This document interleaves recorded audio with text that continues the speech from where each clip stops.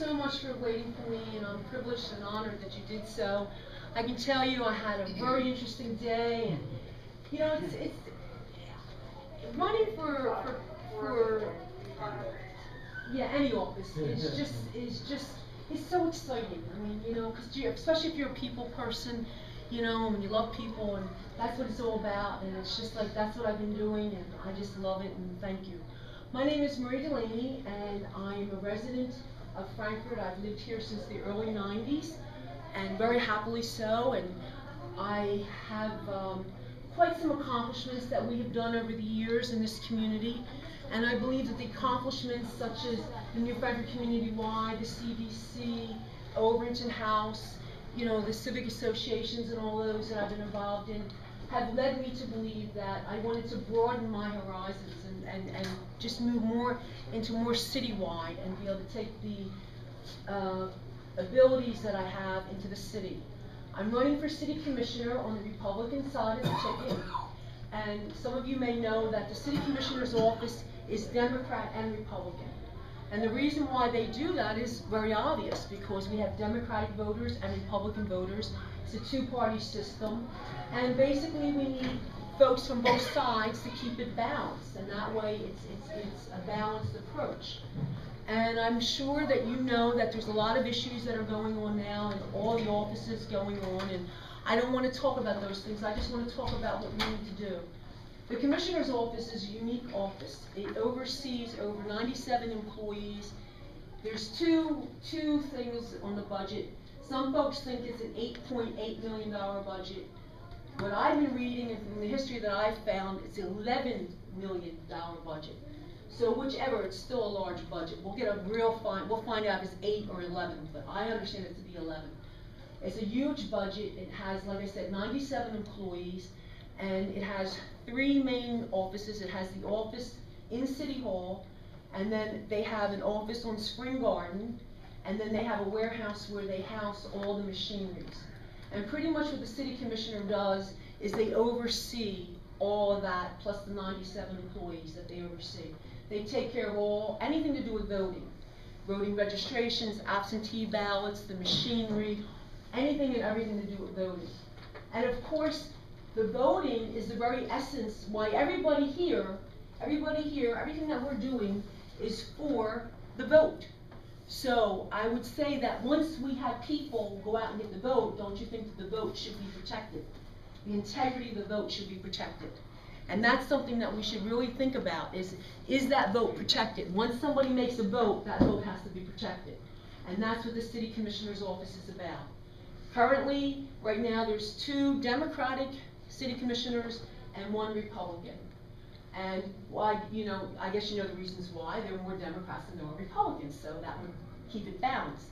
I'm running for the Republican side. What I propose to do, and all the research that I've done and all the reading up that I've done, is the fact that I find the city is old. It's so old, and everything they do is antiquated. They have the machines, the paperwork, everything they do is so old. And what we need to do is we need to modernize our city. We need to bring our city to be efficient.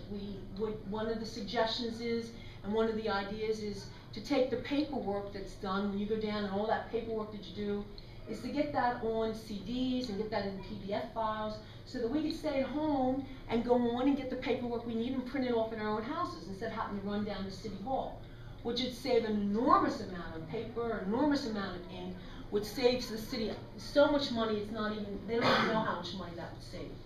The other thing that I propose to do is to bring in awareness.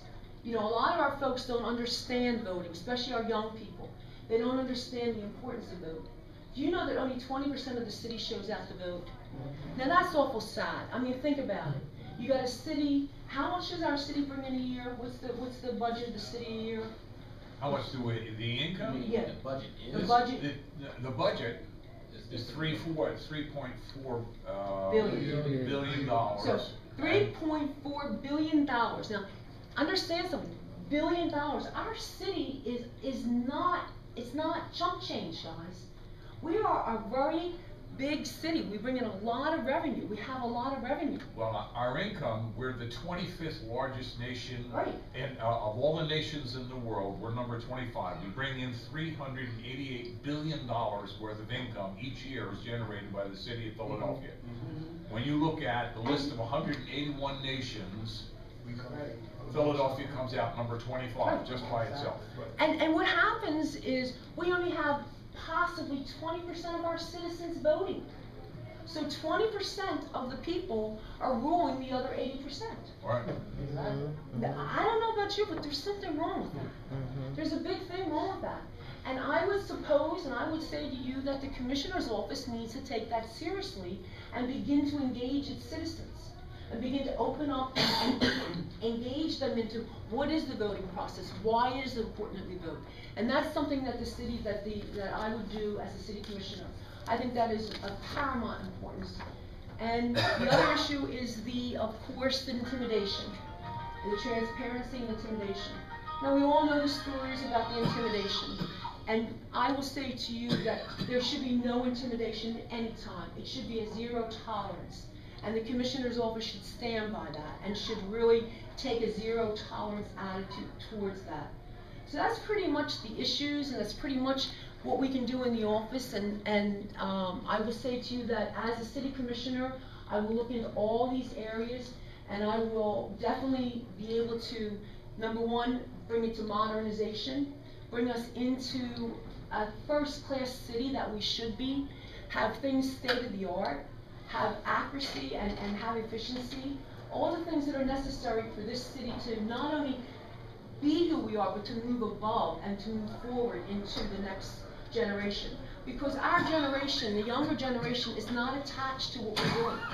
And we have to rescue them, we have to reach out to them, and we have to get them involved.